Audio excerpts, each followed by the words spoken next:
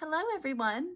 Today we're going to talk about how to make stamps in Procreate. So stamps, I have some of mine pulled up right here, and they work just like a traditional stamp without having to do the inking and all that stuff. So as you can see, these can just be stamped onto there, and you can change the color and make it as pretty or detailed as you want. The only thing that you cannot do with your stamps have to be in black and white when you go to make them. So as you can see, all of these are in black and white. That does not take color. And then it's basically the stamp itself. Then you can change the color once you have created that stamp. So you want to keep that in mind. Just like the typewriter that we made the other day in the video, I can't take the colored version of that typewriter and turn it into a stamp. I could only do it in black and white. So that's something to keep in mind, but let's go ahead and get started. We're going to go ahead and make a heart. Something simple, just so you can see in this tutorial what you want to do. So you've got your design made. And then we want to hit, not gallery, I keep going to gallery. We want to hit this little wrench up here, tap on to share, save it as a JPEG to yourself. And once you've got that saved, then we can go back to your little paintbrush here. And we're going to go into stamps, and we're going to hit this little increase here. So what we want to do is we want to insert our photo that we just saved, and we're going to invert the shape. So we're just going to click on that, and we're going to, for grain source, what we want to do is we want to swap from the Pro Library. So this gives us all of the different things that are used to create the brushes, then stamps that are already in here. What I typically like to use, there's a couple of them that I kind of like to use.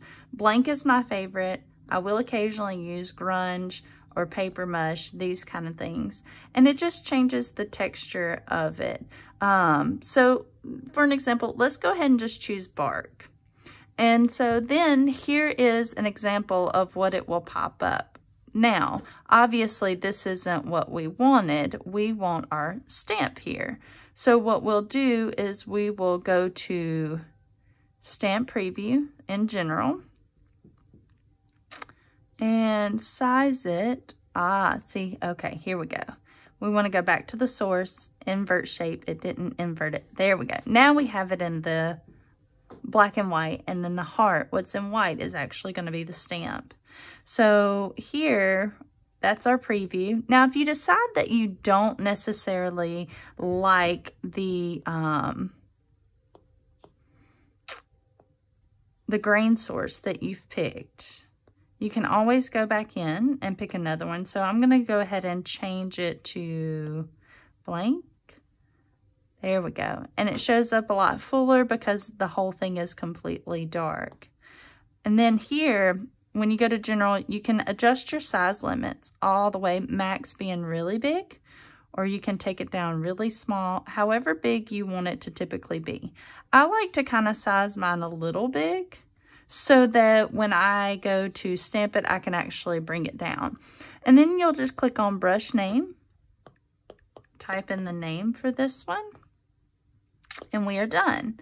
So then we have this heart stamp that you can adjust the size over here. You can change the color if you wish. We'll change it to this one.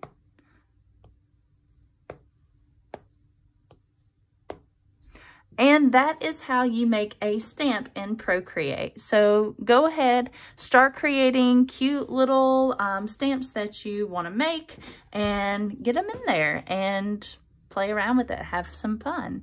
These are great for those that like traditional mixed media work, but then want to take that concept over into Procreate, being able to add in some different backgrounds. And I can show you real quickly how I did that with one of my art pieces. It would be stored away in here. And let's see, here it is. So I wanted to have that mixed media feel with this, and as you can tell, there's a love letter just kind of stamped in the back. There's also, let's see if I still have it on here. Oh, here we go. This is a good one.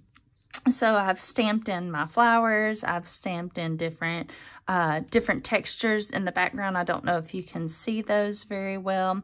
So yeah, so you can do a lot of fun things with stamps. And I hope you enjoyed this video. Let me know if you would like to see more. Have a great day.